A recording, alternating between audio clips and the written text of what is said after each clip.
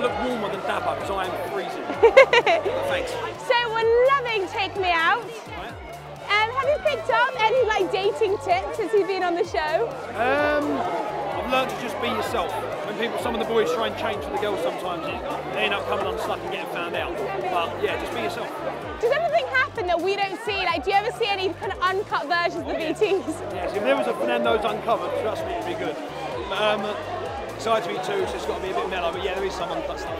Can you run me through what we're going to expect from Wright? Yeah, hopefully another series will take me out after this. My Man Can's coming out on ITV1. I'm now doing my own show on Heart FM, and I'm in talks with ITV2 about another new show, so it's all going well. Lastly, I have to ask you, Michelle Keegan, what is happening? I don't want to comment too much on it. I'm very, very happy at the moment.